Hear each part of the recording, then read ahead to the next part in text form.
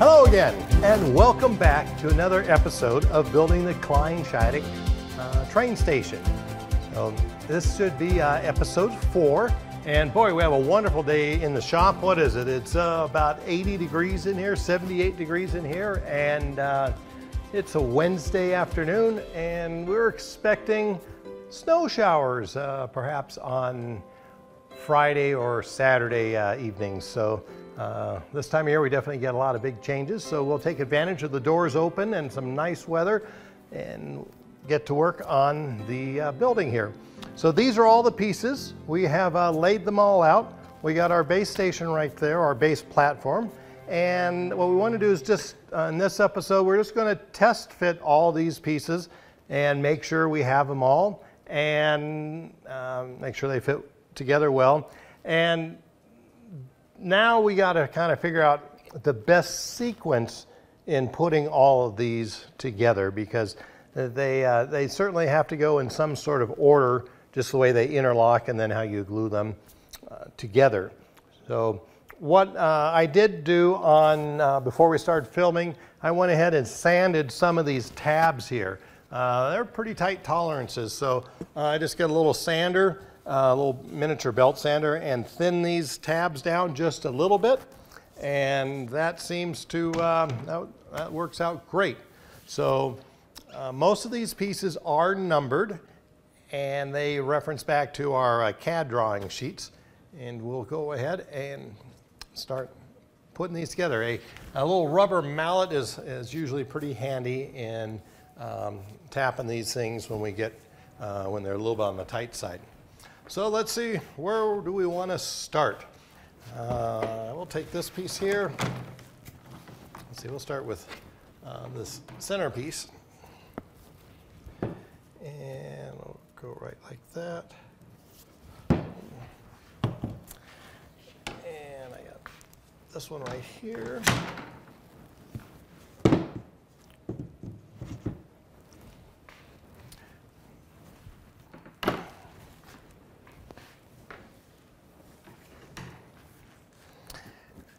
All right,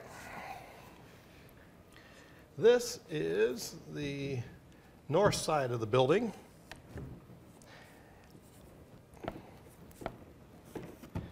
And I'm pretty familiar with kind of how all these pieces look, just because I've been to the the real building and took all the pictures and worked on the CADs. So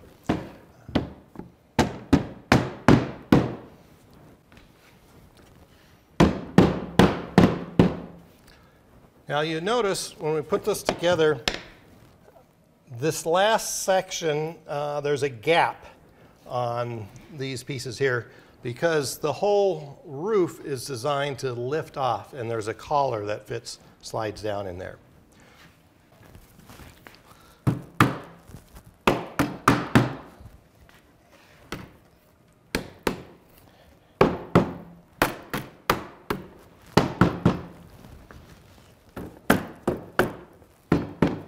And we have a regular triangular piece here. Then you see this one has just a little bit more notching on the edges, and that is this end towards the middle of the building. And that is part of these little notches allow it to sit on the walls.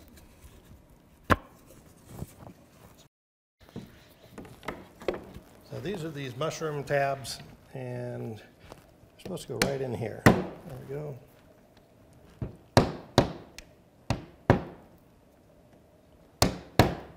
Nice.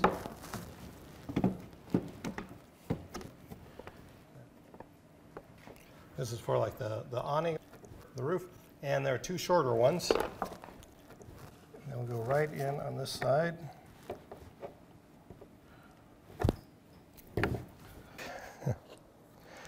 All right, we're going to finish up this section of the cargo station. We have this little piece 21 that just taps in there like that. Then we take piece 13, and these go right on the tabs here. line this one up.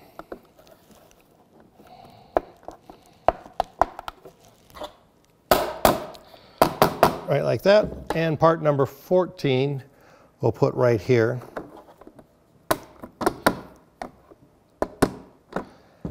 And there we go. We have this all done. And let's work on the next section.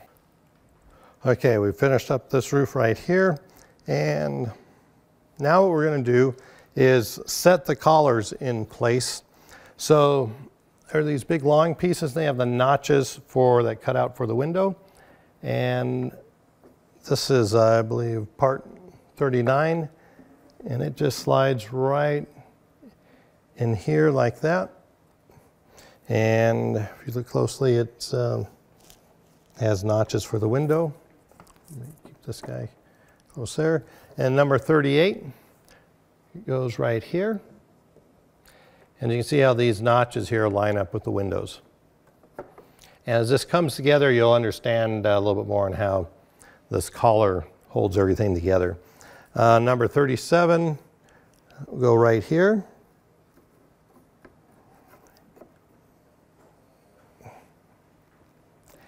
And next we're going to do is build this little window piece.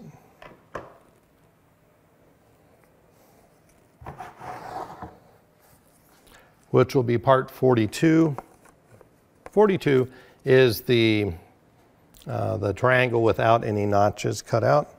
And then we'll use part 41 that has these little notches. These little notches rest right here in this cutout, and this piece here will rest on top of here for the moment. We do have these three pieces, which are part of the collar for right in here. We have this end piece, and that'll end up going right there. And then we have these two pieces that will end up going on the inside here. So I'll just put them inside for there, or for right now. We're going to take these pieces and go right along this side here that this supports the awning. And just check that these are all the same size. We do have a couple of different size ones of these. So these have a little tab right here that goes in the base, and then this part slides right into the building. So let's see.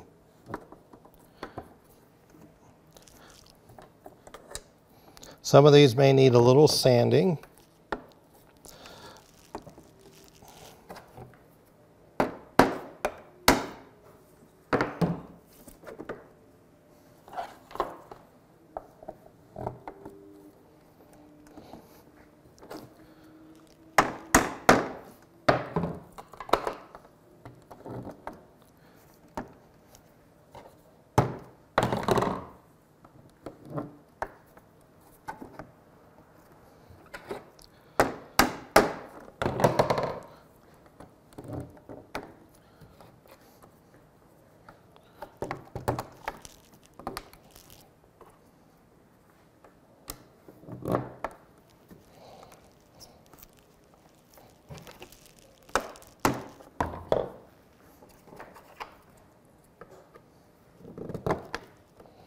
Okay, we got those in, and next up will be this part 11 goes right on this back side here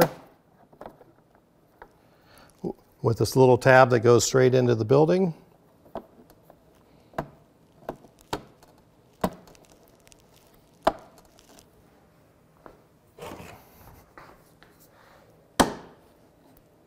Nice. And then number 3, this big long piece with the little notch here, goes at that end. No, excuse me, goes at this end here. And that little notch piece is right at the transition of the roof line here.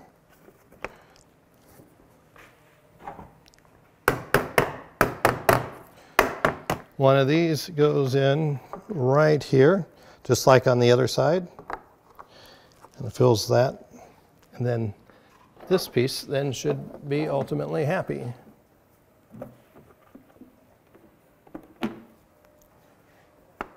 Now, next up will be the little cross roof here.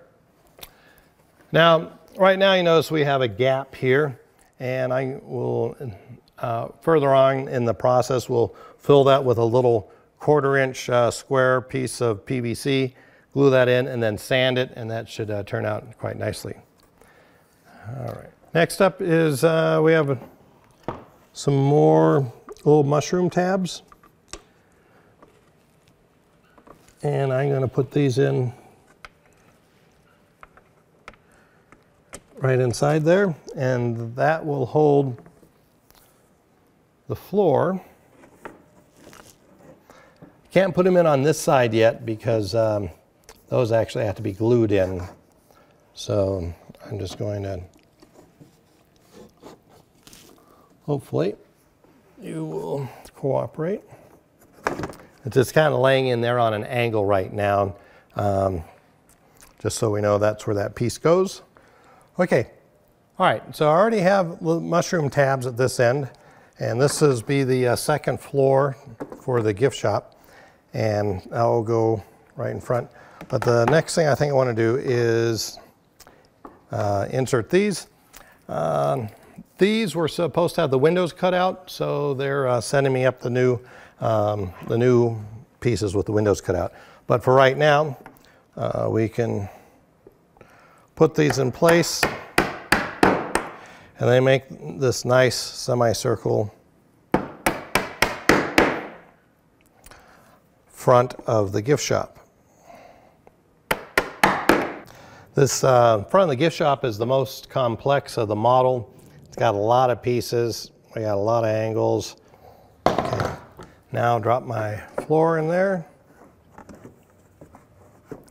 And our plan is to actually add detail inside all this and nice lighting and make it look really cool for when you are looking at it from the outside in. It should be pretty nice. Next step is this little cog piece right here. And that keeps all of these pieces in alignment. We'll just kind of, go ahead and tap these in place.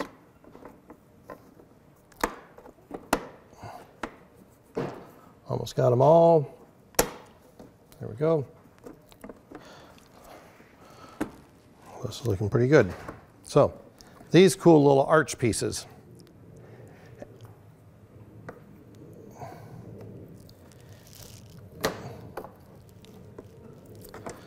Let's see. Then these rest on top of that, and they just slide right in.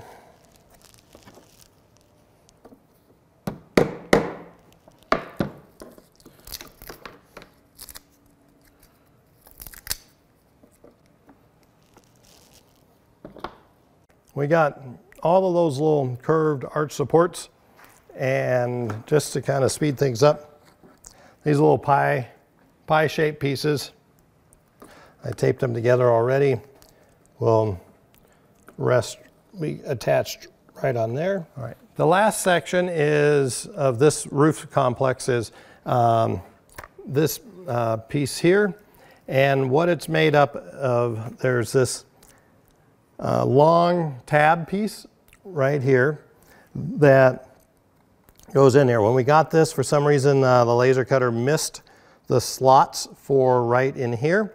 So that piece is coming with a missing roof piece. But this tab just goes in the bottom. These little short T-tabs go around, and what that does is that fits in nicely into this section here. And then these pieces, these little pizza slices, make this nice semicircular roof. And there's part 23, which goes into the tab. This tab goes into here. And then, if this was cut out correctly, this tab would go in there, and there'd be one more hole for that. So that's why I have this all kind of taped together at the moment, and as one piece, because it doesn't hold together because we're missing those holes. But like I said, that piece is coming here shortly. And that will set in right here quite nicely. These are the last roof pieces. So I'm going to put you on, I'll assemble this real quick.